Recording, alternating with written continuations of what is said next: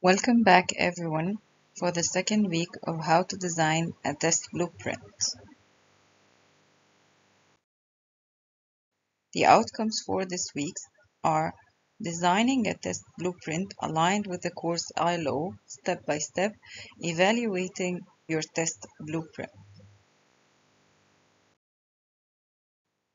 As we have our timeline, for the first week, we knew the definitions of a blueprint, the benefits of having a blueprint. So now we are starting with the steps to create your own blueprint. Developing a blueprint follows 6 easy steps to form your own blueprint. The first step is to tabulate your curricular content. Second step, provide a priority index for each topic in the content. Third step is to calculate the weight of each topic or unit in the course. 4. Define the number of items for each topic or unit. 5. Determine the cognitive level for each content area. Then the sixth step is to select the appropriate assessment tool for your test. First, we're going to see how to tabulate a curricular content. Start with the module description and learning outcomes. Test blueprints can include formative assessment tasks, summative assessment tasks, detail about timing.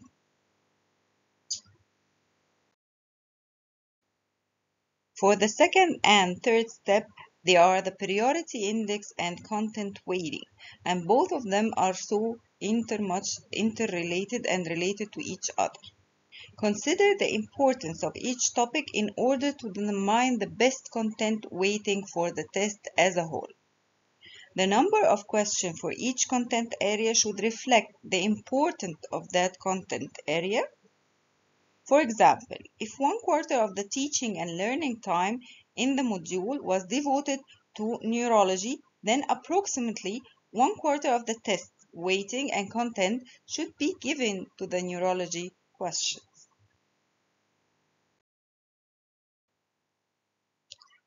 Importance and priority can be measured by the impact and frequency as shown in this table. This can help you to formulate your own importance and frequency of each topic. For example, you have topic 1 that has 2 importance and frequently 1. So if we multiply this by this, or if we have add this, you will have 3. So it will have 3 questions at the end of the test.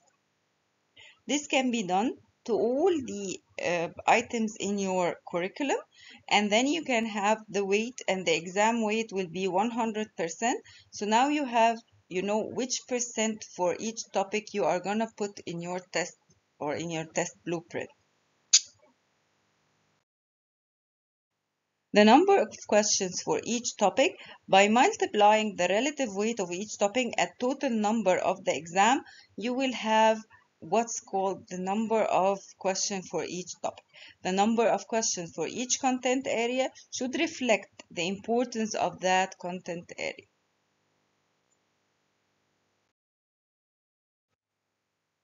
For step number 4 and 5, the purpose and the scope of the blueprint. It is done by outline the learning outcome will be assessed by which assessment. Choose your methods of assessment to ensure that all of the learning outcome can be assessed.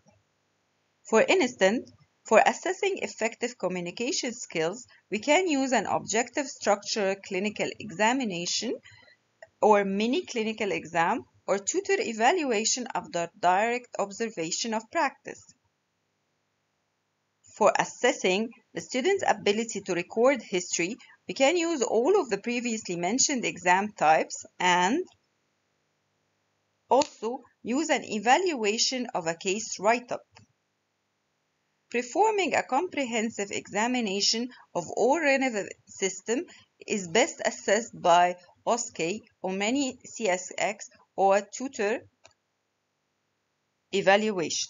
Interpretation of relevant finding can be assessed by OSCE, many CSX, tutor evaluation of the case write-up. At least three must be known. Level 1, the overall course. Level 2, unit level. Consider your level, year level. Level 3, instrument level. We have a diagram of the four which, if you want to ask yourself what to do, which level is this blueprint will be held on, which course, then you can ask which outcome and which tool. If you answer the four questions, you will have your own purpose and alignment. The types of the question depends on the competency element need to be evaluated, and this is the sixth or the last step. Here we have a full blueprint where you can see there is the importance, the weight, and the assessment questions and the assessment marks as well. You can see that each topic has its own importance, its own weight, and the question assessment or type of question to be assessed, a number of the question in each assessment. This is what we call an effective blueprint. As we have seen, we have passed through the definition, the benefits, the steps, and now for our last step is how to evaluate your own blueprint or others' test blueprint.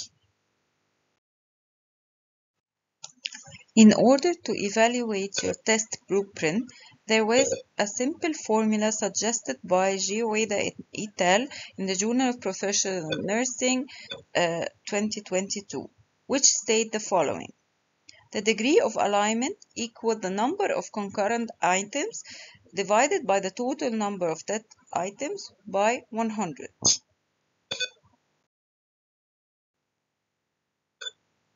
The degree of alignment can be expressed for various aspects. The degree of test alignment with the test blueprint regarding the total number of test items representing each topic, and this is called ALT. The degree of test alignment with the test blueprint regarding the total number of test items measuring each cognitive skills. And this was called ALC. Let's have an example. This test was a 20 question based test. Each topic was represented according to its importance, its weight, and the number of skills that it measures. Here is the first matrix, which shows each question and the type of skills it recognized. Then it was reviewed by two reviewers. The reviewers find out that sometimes test does not concurrent with the items. So he said that there was, for example, item 3 that's supposed to measure a cognitive skills and it does not measure and apply and analyze skills, and so on. Then, from here, he measured each of the items that congruent and each that are not aligned with what it measures or with what it is supposed to have in the weight. And then he has two formulas where he measured how many number of questions divided by the number of test question, and then he multiplied by 100 to get that the test has a congruent of 90%.